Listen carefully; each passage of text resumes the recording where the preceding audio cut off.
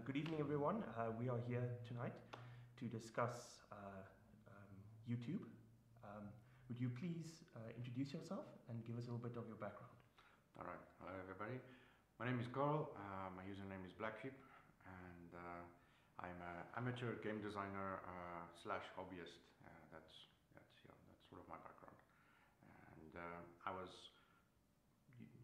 on YouTube for a while now, for a couple of years, and then I started to realize that there were some issues with YouTube, and I thought that this whole thing surrounding it is why we're here, is to discuss an idea and a proposition that I have to maybe fix YouTube, because my background with gaming was to play the games and to just see if I can maybe fix them or rebalance them, and so on. I'm fascinated about the game design process, and I think it's fascinating and I love it, but there came to a point where I thought, okay, well, why can't I apply the same thing to YouTube? And that's why we're here. I just came up with something, and I thought maybe it's pretty good, and I should share it. So, as Carl already mentioned, we're here to discuss YouTube and potential problems YouTube has. I would just ask you, why do you think YouTube needs fixing? When I did, first of all, it was just like I said, I spent some time on YouTube. Anyone who spent any time on YouTube, or all the content creators who've been on YouTube now for a while, realized that things have started going backwards. The main thing was probably when I saw Patreon keep popping up everywhere. Everybody was referring to Patreon. That was how they were making their money. But a couple of years ago, that was not the case at all. Patreon didn't even exist, or no one. It wasn't an issue, and it just became more of the go-to. But that's incorrect, because it doesn't make sense. If you think about it, the Patreon is then a third-party service. It cuts out the YouTube, which essentially is footing the bill for everything. We are using the platform YouTube, but YouTube gets cut out of the financial loop, so to speak. So it just doesn't add up. So coming from the background that I have, like, I would challenge myself and for playing the games, and I thought maybe I can come up with something that can fix them. I took the same approach with YouTube, and so I went and did research. I looked in and saw, okay, is this really a problem? Am I overreacting? But the more I dug into this issue, the more I realized, the more people agreed with me. The more content creators came up and said they don't know about their future, they're going to have to close down, they're going to have to look into other ventures, they can't do it on YouTube anymore, they have to swap platforms. There were serious commented discussions about like what's going on with YouTube, which never happens. I mean, the comment section, come on, you guys know, like they do whatever, they're talking nonsense. So they're very rarely serious, and this was like a serious issue, and people were like, no one knew, no one knew. And the more I dug into it, I just realized it was getting more and more serious. Like probably the most shocking one was when someone referred me to VidMe. There was a YouTuber or a content creator who said, okay, no, they're uploading as a backup to YouTube because they don't know about YouTube their videos to VidMe. But then I thought, okay, great, another site that's like YouTube, this will be perfect for my research. I'll go dig in and realize, okay, how are they doing and how did they do their financial system? And so I looked into it. Well, guess what? He shut down December last year. And then the co-founder wrote a very informative piece on describing like what exactly went wrong and so on.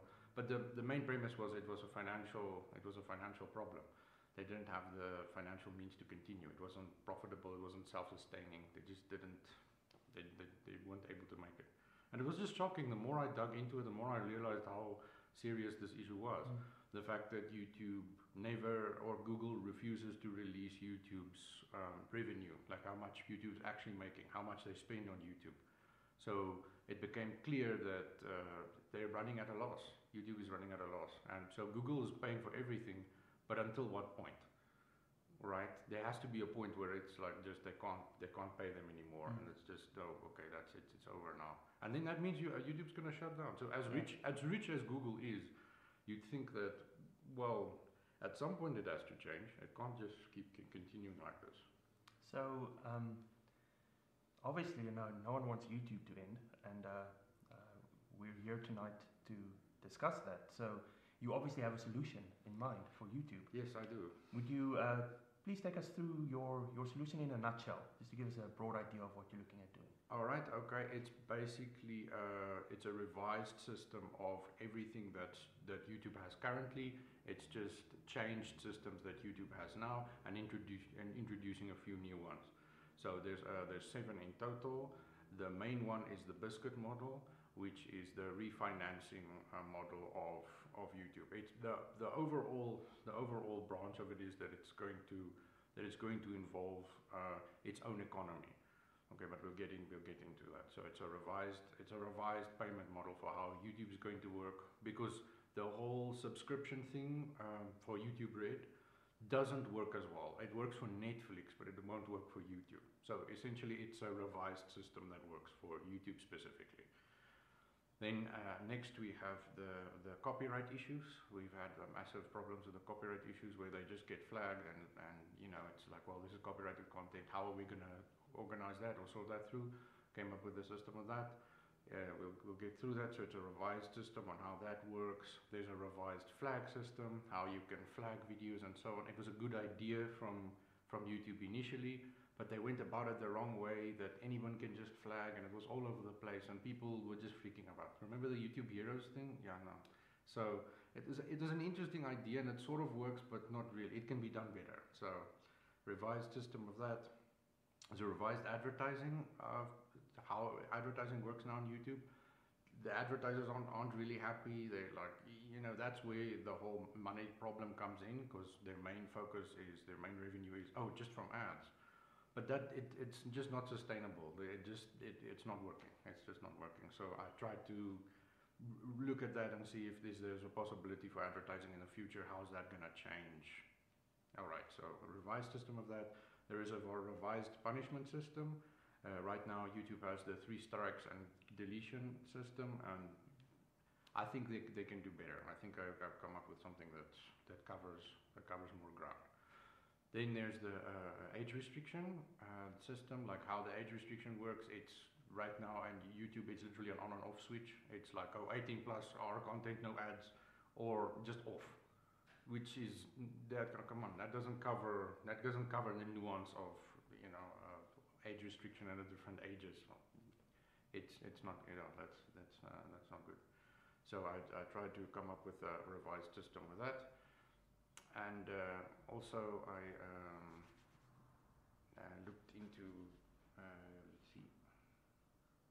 Oh yes, the revised tag system as well. The revised tag system is a recommendation system that YouTube has now, because they have everything's on automatic or like manual, right? So it's like either the algorithm just spits out whatever it wants for you, and you sort of go on this loop that where it just covers the popular types of whatever video you're interested in, so you don't get it's just completely concrete manual where you type in everything specifically in your little search bar.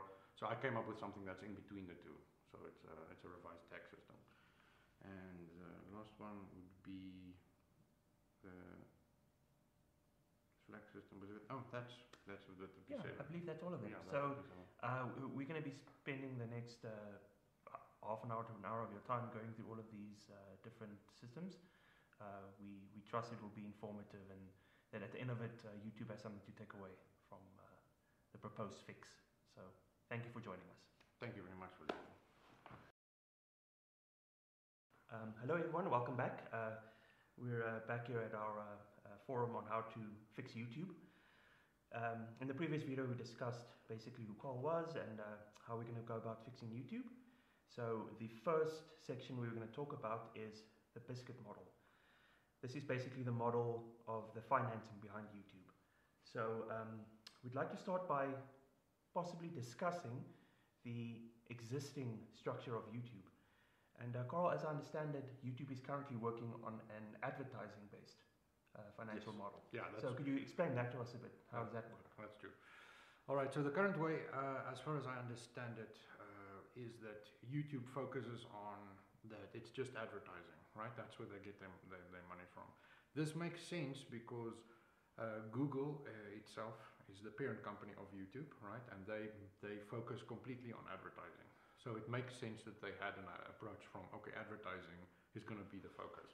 And it works. For Google, it's very, very lucrative and it makes sense. Because they have like the different search rates and whatever, they give you priority and like they have all sorts of things about like ad choices, and it's a long, complicated system, but it's basically focused on like results. Google, it's result related. Like as you search, they give you better results. So if you give them money or they put in your ad here or there, so that's a guaranteed system and it works, right? But for YouTube, it's a little different because of the fact that they're like, okay, well, we'll just put ads on the video content itself. But there's so many issues and so many layers to that it just doesn't work. The main problem being, of course, is if you can somehow block these ads, which are banner ads to the side, ads on the video itself. If you can isolate that code and get rid of it, then simple. Then you have no ads. You can watch YouTube literally for free then, essentially. You don't need to have anything, and that's a huge problem. At the beginning, it wasn't such a big problem because I think not many people knew about the ad block and that it was a app that's almost necessary. And I think also the ads became more and more. Like as YouTube became more lucrative, they added more adverts, and then people wanted the solution. And now, because of the fact that it's not an app, it's not a standalone app, it's a browser. You have the browser, then you load the website. So the problem comes in if you can load in any sort of add-on or extension to your web browser that can just cancel out the ads.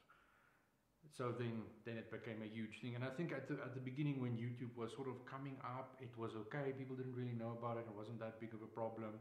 But now YouTube is just too big. It's just become too many people were there, too many people got involved, big advertisers came in and they jumped in, and then they realized all these problems started coming up that weren't there before. Yeah. First of all, ad block just became, you must have it. Like it's not a thing about, oh no, you can sort of, you have a user experience without any problems if you just view it with all the ads. There's just too many and it's in the way and it cuts the film, your video in pieces where it's sort of just in the middle. It's there's no need. And it also seems that the advertisers don't really have control over where their adverts are showing either. So a video might be marked as being monetized, but let's say Coca-Cola is advertising on YouTube. They sign a contract with YouTube, then their advert might be put on a video that they don't agree with. So it seems that the control that the client who's advertising on YouTube is limited in that way. So that's also a problem actually in the structure. That's a huge issue. Because think about it, it makes sense if you apply it in the real world. Yeah. This is how YouTube approaches the advertisers. They say, listen, look at our stats, look at our numbers, look at our views. It's the biggest billboard in the world. There's no way that you don't want your ad there. But when it comes to implementation, it's not like a huge banner at the side of a highway, where you know where the highway is, you know where people are going to drive, you know what it's going to be.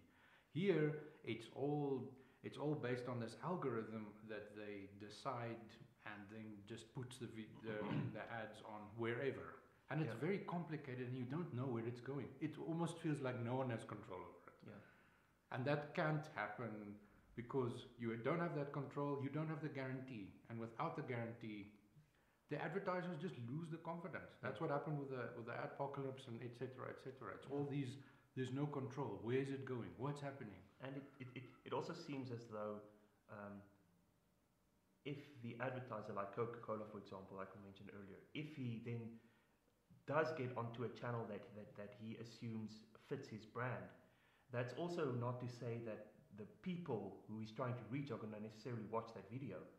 So there's another barrier there almost. So there's no way for Coca-Cola to know that they are actually reaching the right target audience, which is actually another problem. So it's almost like just throwing money at something and hoping they get. Yeah, absolutely. Yeah, no.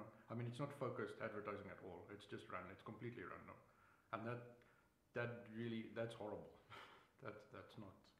So that's very unideal. So I guess the bigger question, and this is why we've been discussing this now, is how do we how do we go about fixing YouTube's revenue issue? I think the main problem is right now YouTube has the approach of, listen, the ad companies, they have the money and the financial means to support YouTube. Yes. Right. We have to rely on them. So they've relied on them in the past, and that has worked. But now, going into the future, that's no longer the case. The advertisers are just not confident enough, and YouTube has just grown to such a size there that a handful of rich advertising companies can just not support such a giant platform by themselves. They just can't. Yes.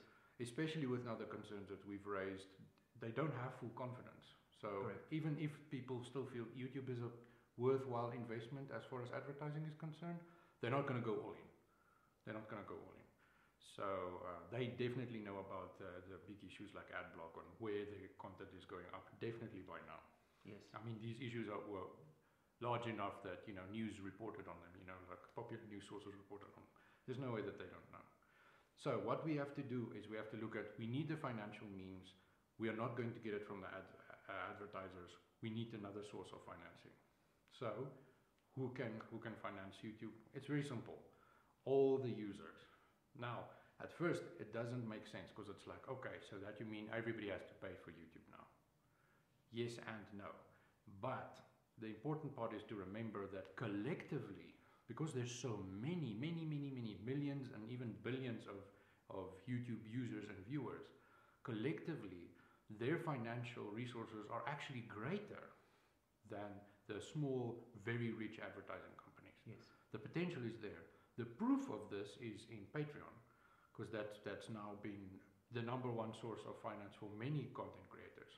The fact that they can still make content is thanks to their Patreon accounts. Correct. So this proved to me, when I was trying to figure out a possible solution, is that, listen, switching over from the advertisers to the audience is a correct move. It's already happening, so why not push that further? Why not make that the focus? Yes. So how do you implement that though? How do you go from having a small group of, let's say, between 10 and 100 advertising companies financing YouTube to having the masses fund YouTube? What is the key? What is the vehicle that drives that concept home? Fortunately, YouTube has the first part down. They have the exposure. YouTube has the exposure and they have the product to sell. They have the content that people are already invested in YouTube. So they have the audience, they have the people already invested, they have that confidence. And this is important. And this is the only reason Google has kept paying into YouTube at a loss, knowing that, listen, this huge audience is going to pay off someday. We're going to make money, we just need to figure it out. It will work. And so they have part one. They have the big audience, they have everybody there, that's fine.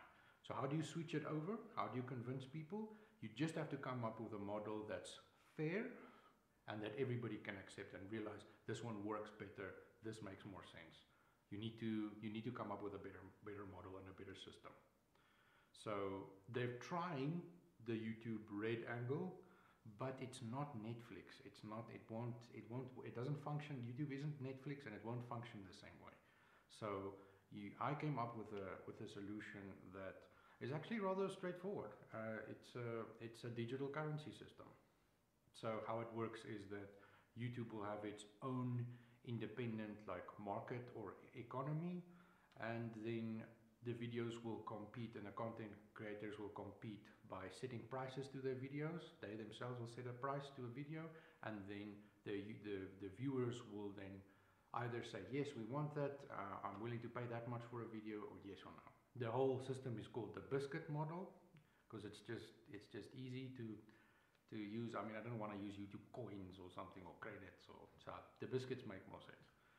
And it's called the Biscuit model, and it's been used before, but it will work specifically very well in the YouTube environment because it works on mass independently created content that's all over the place. So giving sort of like a medium for them all to compete, right? Like a price is perfect. That introduces the capitalism model that we have in the real world. Yeah, I was going to say it's almost like you're bringing capitalism and the free market economy onto the YouTube platform. Exactly. Yeah. So in essence, a YouTube creator could create a video and decide that that video is worth X amount of biscuits, and then the community coming to the platform would then, in the end of the day, be the arbiter of whether that video is worth that content or not. Yes, yeah. And if it's not, they'll move on to the next guy. Yes, yeah, absolutely. So it's almost as if it fosters this environment of pushing creativity and pushing standards and making sure that depending on your standard, your price is also well. Yes. Because if it isn't, you're going to be kicked out of the system. Yes, absolutely. It's the competition that we have, the system that we have in society today, because it has flaws, but it's the best one that we have so far. Yes. The most important part is that it's not dominated by one individual force. Yes. Like it's not dominated by the content creators, it's not dominated by the audience, it's not dominated by YouTube, it's not dominated by some algorithm.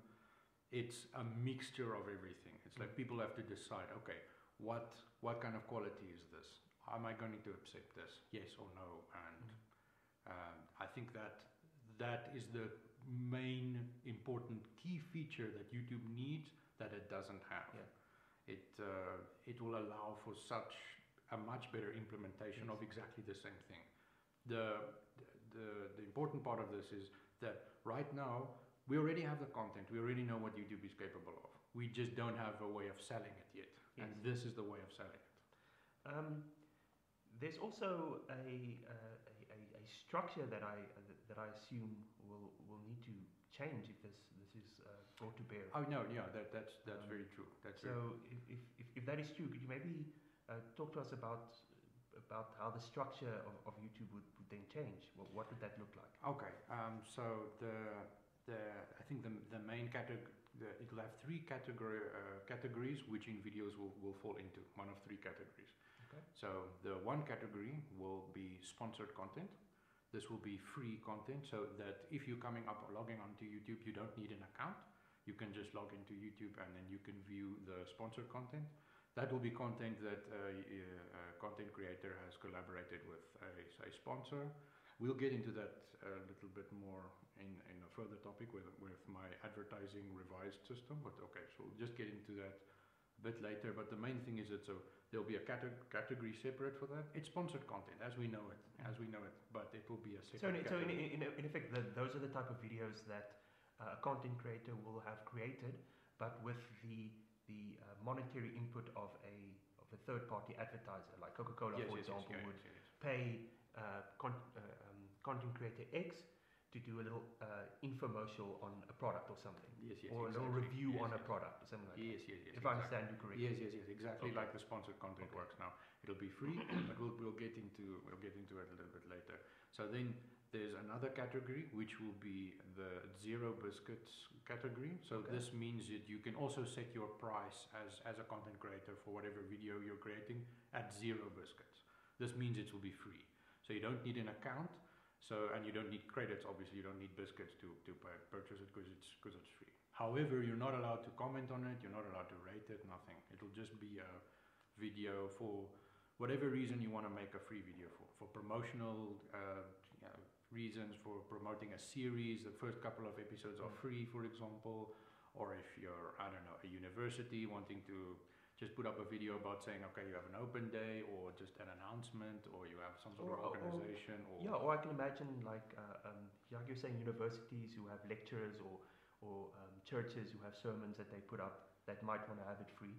Because obviously, from what I gather, your Biscuit model will put the value of a video completely in the hands of the creator. Yes, that's right. True. Yes, that's the point. So the creator will be yes. able to choose whether they want to have a monetary value to that video or not. Yes. Okay, I yes, understand. Absolutely. And then those free videos would be able to be viewed by anyone. Yes. Yeah. Regardless of whether they have an account. Yeah, whether they have an account or not. Yes. Okay. This is to just give access to people who are not sure about YouTube, or they're not sure about the changing system. It's for the new, you're not entirely sure whether you're invested in YouTube or not, or you just wanted to use the YouTube as a video hosting service.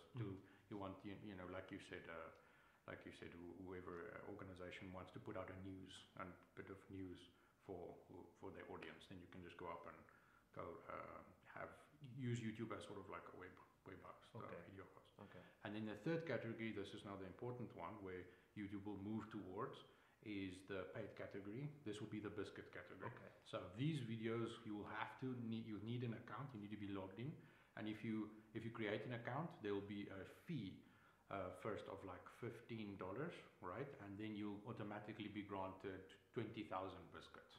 So that's another main feature about the biscuits, is that the conversion ratio has to be cheap, because YouTube works with viewing many videos instead of like a handful.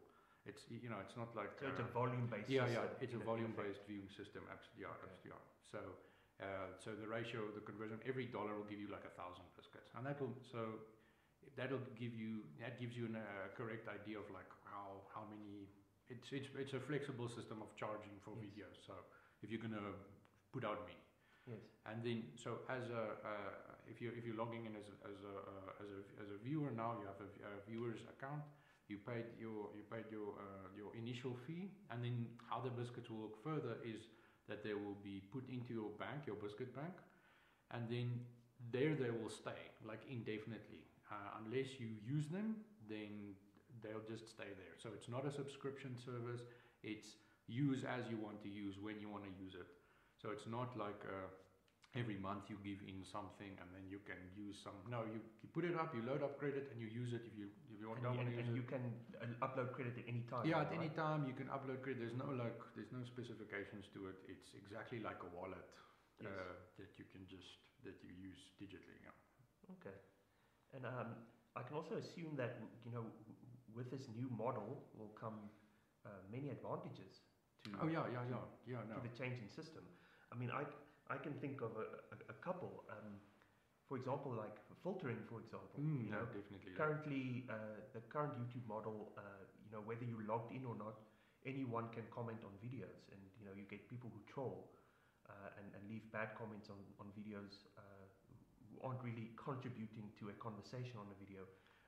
Maybe explain a bit to the viewers and to the rest of us how having the Biscuit model will help to weed out those people who are trolling.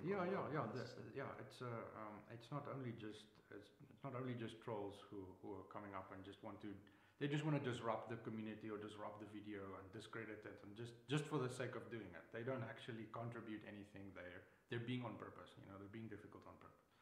So nobody wants them there. Like, don't feed the trolls. Like, don't. It's a thing. Nobody wants them there. So a good part of this will be that if you have a pay gate, like the Biscuit model, which means you have to pay for a video before you can have access to it. So okay, let's go into that a little bit. So the system will then swap over from clicking on a video, right, to it won't be click based, because if you click on a video, it'll have like an introduction before the video. So every, let's say, 10 minutes of actual video length, you'll have a minute to explain like an introduction video, which will say, okay, listen, this video is about this and this and this, or it's this series, the series that we cover this and this and that. Then you will have the option of unlocking a video. It won't be per view as well. Okay. Sorry, I haven't mentioned that. It won't be per view. Once you've unlocked the video with your biscuits, the biscuits goes to whatever the price the content creator has set. And then you will have access to that video. You can rewatch it as many times as you want. So it won't be view-based, it won't be click-based. It will be based on unlocking the video initially. Yeah, unlocking. And if I understand correctly, from what you said, there is a minute per 10-minute total video length that the content creator has to create a sort of intro. And that intro is free, right? Yes. If you click on the video, the intro will play. Okay, so you have the opportunity to watch the intro, which is free. Yes. And the content creator is then responsible for convincing you to watch the video. Because after let's say 10-second of intro, you will then get a pop-up saying buy video, and then you can continue. Well, once you unlock the rest of the video will play. The rest of the video the rest of the video will play. And then will you be able to go back and rewatch the video again? As many times as you want. Okay, so once you've unlocked it. It's not per view, it's as many times as it's per video. So yes, that's something important. And to that's the premise. Now we're looking at a potential way to lock off people who want to come in with a negative intent, wanting to disrupt a video. It happens all the time, especially on like popular videos where people just jump in and they're just being difficult. And some of the worst things are like when we get into the exploits of the industry, you get into the problem of like bots, where you have people and companies selling views, selling clicks, selling stuff like this to boost a video's like weight or relevancy in the algorithm to boost the entire channel. And this has been a huge problem in the past. So now you can't do that because you'll have to tell the bot to buy the video, and then which would then cost money, and which will only cost money, and the only thing that will count is the one unlock. Yes. Then you have another bot that unlocks it. Just viewing the video over and over again will do nothing. Yes. So that it will be a huge help to get rid of a lot of these farms, these click farms and these view farms. And I mean, even that is like, that's an extreme, because they are actually of the worst rather than the trolls. A couple of trolls are like, yeah, okay, you can tolerate that, but mass abuse systems where you just have, I don't know, hundreds of comments that are just nonsense, and it's linking to random rubbish and adverts. And of course, having that payment gateway kind of weeds out the chaff. Oh, yes. Because once you've paid for a video, there's an investment involved. Yeah, because you care about it. You're also less likely to leave irrelevant comments. Yeah, absolutely. Because even if you approach it from the angle that, oh, it's cheap, it'll be cheap. I mean, you can spend 5 biscuits, which is, what is it? It's not even a cent of a dollar, right? But it still acts as a pay gate. It still works. Yes. Obviously, the higher the price, the more restrictive it is, but the principle stays exactly the same. Yes. So I think it'll go very far into helping get rid of just filtering out the nonsense and the people and the abuse. Yes. And then another advantage I can think of is we briefly touched on it before when we were talking about the capitalist system, is how implementing a biscuit model will create natural competition in between videos. So maybe speak a bit to how that could create an environment of higher quality content. Oh yeah, no, that's absolutely true. Another massive advantage of this is, unfortunately right now, YouTube has this algorithm that is supposed to control everything, this magic algorithm that's just supposed to fix everything. And I mean, we know how effective that is. It works and it doesn't work, and it's all over the place. I mean, no one has control over this algorithm, but the problem with this algorithm is, as any system, right? As any system or any designed code or a machine that's going to come calculate something, you can figure out the exploit. The fact that YouTube is online 24/7 and so many millions of users, some people are going to figure out how to abuse the system, and they've already have. That the current system works with, you have to have a 10-minute video. Where did that come from? No one said anything. No one said anything about that. But people just realize that it has to be 10 minutes long to give it an extra boost. People realize this really quickly. And so what happens? They realize that you have to do this, you have to do that, you have to clickbait because it works, and it promotes, and it actually works. Your content has to be viral, and you have to upload a lot. And you have to upload content that is very related to what's very trending right now. It all seems like it's creating this environment of you have to do quantity over quality. Yeah, absolutely. And you have to do this and this and this and this. You can't do this and this and this and this. But if you have a capitalistic model that we have now, that I'm proposing with this biscuit system, that allows you to set the price. That gives you a competitive angle and a competitive edge. So that means the people have to decide for themselves whether the kind of quality and the type of video that you're producing is worth the money that you're asking for. And that equals the playing field. That means more expensive projects like film, for example, is now possible. You can charge a lot of biscuits for it, and then have a big full-length film with how much production quality, because you'll make it back. And it'll have a system that as you boost the quality, you boost the price. You pick up the price. Yes. If your quality goes down and it's just a sort of update video, informative video, or it's not something that you put that much into, you can lower the price. Yeah. So it makes it way more flexible. Different type of videos, different styles of videos, lengths, and all of that can compete now because they have a platform to compete. It's an open market. Yeah. I almost see it's maybe another advantage that I'm seeing now is how this could encourage the indie movie market. People, the indie it's creators. Perfect. It's perfect. You know, It's people perfect. who maybe have great ideas for short stories or miniseries or even full-length documentaries or movies. Absolutely. Will be able to independently create their content, put it on YouTube, determine what their value is, what they assign the value to the video is, and then test the market. Yeah, absolutely. And the market will tell them whether what they're charging is fair or not. Yeah, absolutely. And it's great because instead of not knowing where to go charge for films or where you're supposed to make films and where you're supposed to put them up, YouTube is perfect platform for that. If you can come up with some sort of business model and financial model that works into that, like this one, because it's scalable, it's perfect. It's absolutely perfect. The environment is perfect for it. With this financial model, it'll be fantastic. We'll see a lot more of that, and that will become viable. Long videos, film projects, documentaries, series will become very viable now. Yes. So it'll push the quality because you can scale the price. Yes. Because right now you can't. Yes. That's just and not. Because you're appealing to a very instead of trying to appeal to a small market. Yes. That maybe has a lot of money. Now you're appealing to a vast amount of people with less money. Yes. But the resources are so much more because if you're paying, you're asking 10 people for $1, you have $10. But ask one person for $10 is less likely to give it to you. Yeah. So Absolutely.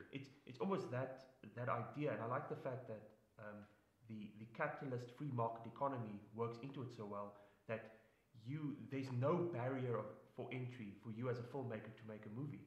I mean, you obviously put up the costs beforehand to create the film, but you immediately have a platform that you can put your independent film on, and you can view it to millions and millions of people. You don't have to go to a production company. You don't have to go to a distributing company to get your film out. So it also encourages this idea of creativity. It will, absolutely. And quality. Quality is the main thing because you can charge more for it. Yes. If it's better, you can charge more for it. And the other problem, and you will get paid. And the other problem that you could see is that because you're putting the choice to assign value to these movies or these projects in the hands of the creator, you might see, but the creator can then just charge what he wants. But because it's a free market economy, you don't have to pay it.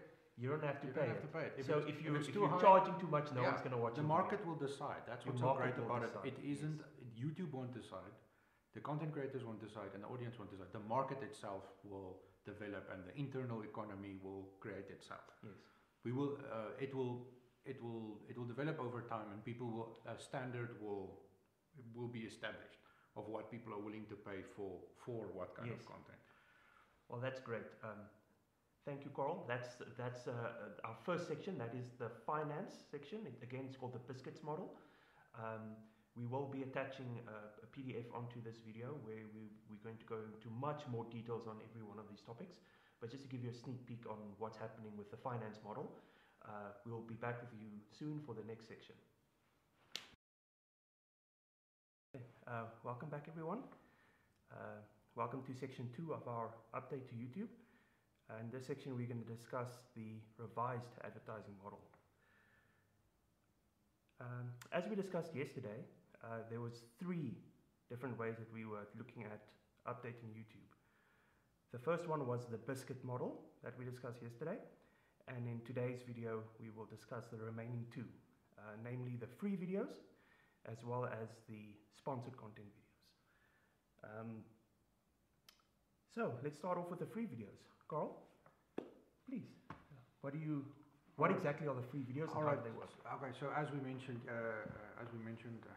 in the previous section, for the 3 categories, we discussed now the Biscuit section for the prices that will be set for the videos, and the free videos will essentially just be the videos that have a 0 Biscuit cost. Okay. So that will be promotional videos. Let's say you're just starting on YouTube, you want to build an audience, you have a couple of videos for free. That's just promotional content for your own channel. As usual, like the first maybe couple of episodes of a series, or you're introducing a new series, and so on and so forth. Idea of that being promotional content for yourself. All right. Or maybe something that you would just want to use YouTube as a video hosting platform, so it's just informative videos for maybe you're some sort of business and you just want to inform people what the business is and it's part of your website, and so on and so forth. As a bunch of people use YouTube just so like for example, like a university might put their lectures on there. Well, I think we mentioned this yesterday, churches might as well. We touched on that. Yes. Exactly. So that category would then be free videos. Yeah, those would just be. So category 1 we have the biscuits, yes, which content creators would then say they would assign their value to their videos, and those are purchased. And then we have the free videos, which are basically open to anyone, correct? Yes. Okay. Yeah. That, and then the sponsored content, which is also free. This also has a zero cost, and that would also be, of course, be able to be viewed by anyone. You don't need an account to log in because they don't have a cost. Okay. Right. So the sponsored content is a group of 2 branches. Okay. One, it's as sponsored content is running currently on YouTube. It's as at the initiative of the YouTubers and the content creators and the advertising companies themselves. It's a partnership with a link up, and then they sell or advertise a product in whatever way they want, whether just mentioning it, reviewing it, doing a skitting about it. That's as it is. And that's the current setup where a lot of YouTubers would say that this video is sponsored by, like we've mentioned, Coca-Cola before, where they would either contact Coca-Cola directly or Coca-Cola would contact them, and then they would have some sort of collaboration. Yeah, they would. And as I understand, those videos would also then be free videos. Yeah, they would fall into this category, yes. Because currently now there's no differentiation between free and not free, but in this model obviously we have the biscuit, so it'll have to have its own section. But it will function the same. So it's a free video obviously because the money's coming in from the advertiser, so there's no problem who's financing it. And it will also be just a little advantage I'm seeing as we're speaking about this is that it would push those content creators who are creating videos for biscuits to work on original content as well. Yeah. No, it will. Because like as I mentioned now, that the idea is to have the content be split. So you will have sponsored content coming from either your own collaboration, your own initiative, or then you would have YouTube step in and then be a mediator in between the advertisers. Oh, okay. So it's almost as if under the sponsored content you have 2 branches. Yes. The first branch is content that the creator and the advertiser would connect. Yeah, as it is now. As is. And then and it's almost a new one we're introducing now, which is where YouTube will be like a middleman, if I understand correctly, right? Yeah, it's to do mostly with the advertising infrastructure as a whole instead of just how the platform works. So YouTube will now step in as a mediator between the companies and the the content creators to form these collaborations. Because there's so many advantages to this that I absolutely think that YouTube should have done this before. In fact, I don't even know. Maybe they're already doing it. Yeah. I'm not even sure if they ever have possibly done it before.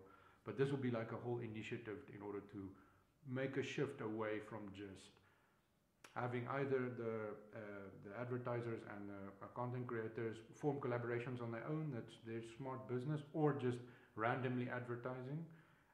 To YouTube stepping in, deliberately forming these collaborations. Well, that's the revised. You mentioned that you saw a couple of advantages to this new system. Let's talk about some of them.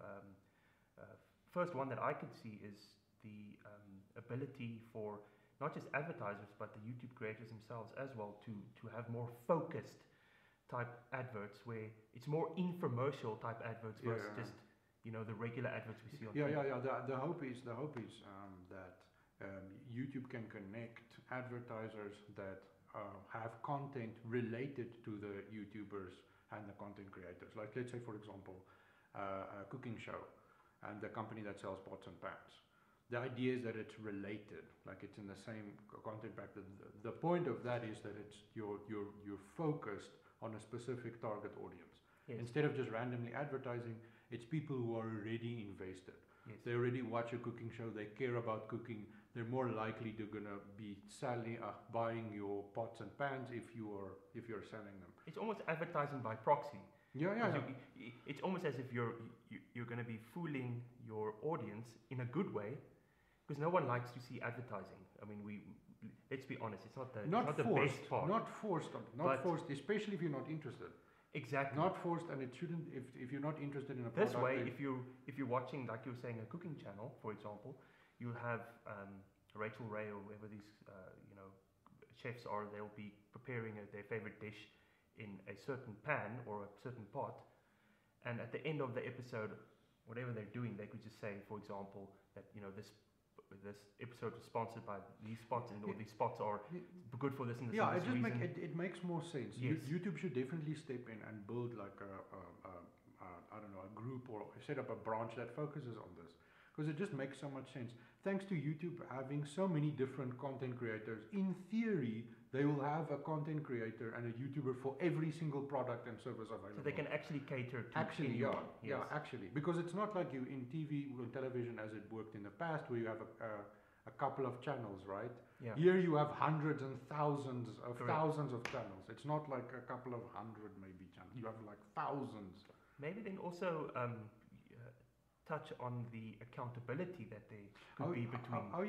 No, there's a security factor as well, because like we mentioned previously, and we've seen the effects of the apocalypse, where it was the confidence of the advertisers was just not there. They don't know, and they were scared about where their advert's going to land. They just don't know. They don't have control over it, and neither does YouTube, because of it's just pushed onto the algorithm.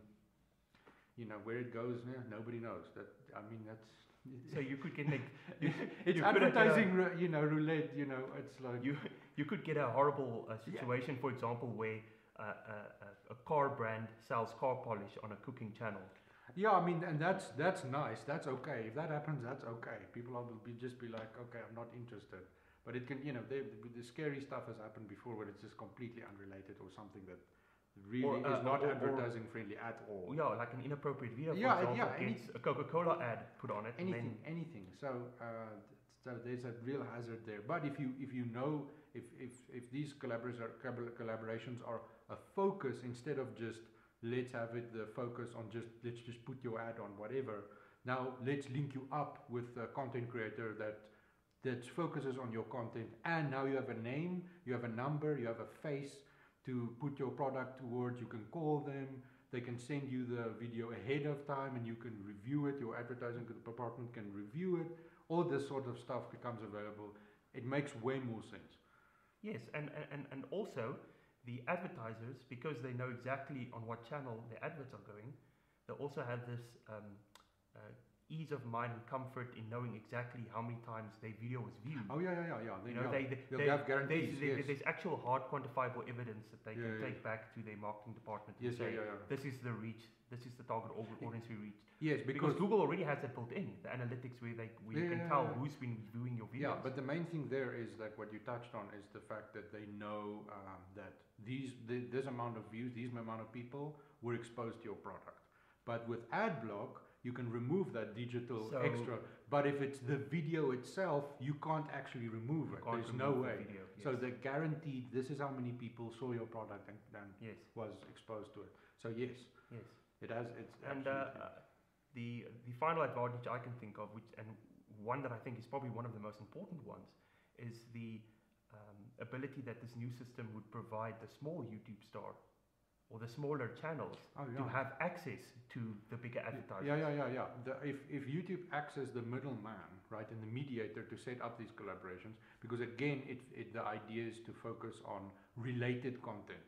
It's not about how big your audience is, because it doesn't actually matter. Like, as long as the audience that you do have is invested and cares about the product that's related, it's more important, because you're most likely to get a sale instead of just let's just put it out there. How many of these thousands of people are actually going to maybe be interested? Now you're just catering to a smaller group, but they're going to be interested because it's the topic. It's more that they niche care about. advertising. Yeah, it's more niche advertising, but it's focused, so you're going to get more sales. Yeah. It's guaranteed. And of course, there's another advantage in the fact that the advertiser has also has complete control in terms of their advertising budget. Because if they have a smaller channel, for example, that maybe wants to do one small video advertising a Coke product, we always use the same example, then they can choose to do so. But if there's a larger YouTube channel that they want to maybe have a series, they're open to do that as well. So the opportunity is really limitless for the YouTube creator and for the advertiser to take it as far or to keep it as far back as they wish. The idea is just that YouTube acts as an instigator for these collaborations, but the details regarding price or quality or whatever, it should be up to the advertisers and the content creators. And of course, like we mentioned first, in the split, there will still remain the opportunity for the YouTube stars to contact the advertisers at their own discretion. As it is now, at their own discretion, it will still be available. This extra leg is just added to help so that YouTube facilitates. It's to encourage, it's to facilitate and encourage the process that we've already seen is way more effective than just advertising at large or at. And now, unfortunately, we have to come to the one of the most important questions, and that is the question of human nature. And as we all know, and we've all been subject to this, where people take advantage of systems. So, I can, for example, imagine a scenario where a YouTube creator produces a sponsored content with the help of Coca-Cola, but then on his channel decides to assign biscuits to. How would that be prevented? Okay. So you can't stop them, unfortunately, unless, I don't know, maybe on YouTube side, if they re-implement it and you say it's a sponsored content video, I don't know, maybe the details they can maybe do something. But mainly, let's say they can, because they most likely will be able to. So they're trying to double down essentially on it. So the main thing is that YouTube will have a policy, first of all, that it's like you're not allowed to do that, so it will be against regulations. And then once that video goes up, the users will be able to, the viewers will be able to flag that content, and we'll get to the flags, we'll get to the revised flags. So if I understand you correctly, the basic idea is that original content that is created by an individual or a channel can be monetized by the individual through the Biscuit model. But any videos that are put on the advertising platform, in the sense that it's either free content. It's either free, like a university or a church putting the videos on. It's free; they can monetize that way. That's at their discretion. That's at their discretion. Or if videos are sponsored by a third party, then under no circumstances may those videos be monetized in terms of the biscuits. So basically, in a nutshell, what we're looking at is we're looking at two avenues of monetization, and you choose. Either you monetize through biscuits, or you monetize through advertising. And the two are not allowed to cross. They're not allowed to be the same thing. You're not allowed. And there are obviously ways and systems that we'll discuss in the next couple of sections about how that will be protected. But essentially they will be punished for that. They will be. Thanks, Carl. Thanks for joining us for this section. The next section will be up shortly. Until then, thank you. Thank you. Hi everyone, welcome back to the next segment in our YouTube Fix. I'm here again with Carl. In this segment we're going to discuss the revised punishment system. And Carl, maybe a good place to start is, like always, to discuss the current setup that is going on at YouTube in terms of punishment. How do they deal with people breaking their terms of use and policies? The community, it's like the community guidelines strikes, if you ever strike against your community guidelines. Okay, so the main focus of it is if you get 3 strikes within a 3-month period, then your account gets deleted. So every time you have an account or you're on your account, you have a strike of breaking the community guidelines, you get 1 strike. So at the first strike, as far as I understand it, you cannot stream, or you can't have a live stream service. That's cancelled for you, that you don't have access to that. If you get another strike within this 3-month period, then you're not allowed to upload new videos for a period. I think it's 2 weeks or something. And then the third one again, if you happen to break the community guidelines again, you have your third strike within the 3-month period. Your account gets terminated and completely deleted. Okay, so they're basically on a 3 strikes you're out. That's as within a 3-month period. Yes, as far as I understand, that's how it is currently. Okay, and I understand obviously we have a updated, revised system on this punishment model. let's delve into that. What do you suggest? How do we go about revising this punishment system? All right. The idea that I came up with was account freezing, right? So the point of it is that it's a harsher punishment, but it's also not as severe because with this revised model, the account can't be deleted. It instead works with a system where your account gets frozen temporarily for a set amount of time. Okay. So and it works according. There's no strikes, so you don't accumulate strikes. It's just once you commit an offense, your account will be frozen. So when your account gets frozen, what happens is all your videos gets privatized. So that means you can't get any revenue. No one can look at your videos. No one can watch them. So in effect, if you go onto YouTube and you search for your channel, you'll just find no results. Yeah, it will be nothing. But the YouTube admin will still be able to have access. So your account isn't removed. Yeah, it exists still. It still exists on YouTube servers. Yes, all your videos are still safe. It's just made private so that you nor any of your subscribers or any new visitors can view any of your content. Yes, yeah. All right. Yeah, so you won't receive revenue and you won't. It will be like a temporary shutdown. This is kind of the idea. So that's why freezing. And the part 2 of the freezing is that how the system is directed is that now you have let's say you get punished for some offense that you some community guideline that you broke, some offense that's reported against you. It's 1 week. That's how the severity is, just lengthwise. So first your account just gets frozen for 1 week. You get notified, your account gets frozen for 1 week, and then after that 1 week you have a cool down period. So the cool down period is exactly the same length of how long your account got frozen for, but then this cool down period is the time to check whether you're going to commit another offense. So after, if I understand correctly, if your punishment period is for 1 week, after the week your content will be made live again, you'll be able to interact with your channel again, your viewers will be as normal. But the cool down week is for YouTube to just keep an eye on you to see if you're going to break another term of service. Because then it can be seen as you're deliberately breaking the rules. You're trying to find an exploit. You're trying to abuse the system. Yes. So what happens in the case that someone reoffends in the cooldown? Okay. Regardless of what kind of severity of the offense, if it's your account will then have another freezing period immediately once it's been found to commit the offense, but it will be double what your previous freezing period was. Okay. So let's say it was 1 week, now it will be 2 weeks. If it was 2 weeks, it will now be 4 weeks. If it was a month, it will now be 2 months. Yeah, it will be now. But that only applies that if you re-offend within the cooldown period. Yes. If you offend again, but you're outside of the cooldown period, then whatever appropriate penalty applies will then apply to your that length. Yes. All right. Yeah.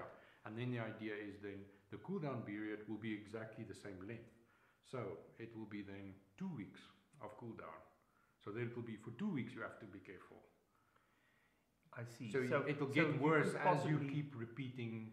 So if you have someone that keeps repeating offences, they might start at 1 week freezing, and then they might have 1 week of then cooldown. If they repeat in the cooldown period, now from that date they'll be blocked for 2 weeks, and then they'll have 2 weeks of cooldown. Exactly. Yeah. And if they offend again in the 2 weeks of cooldown, they'll have a month, and then a month of cooling down. Yeah. And when they stop offending, the channel will then just resume as normal. Yeah, it will just resume as normal. Okay. Yeah. I can actually see a couple of advantages to this system. As you guys know, we always try to discuss the advantages, and that is that this system would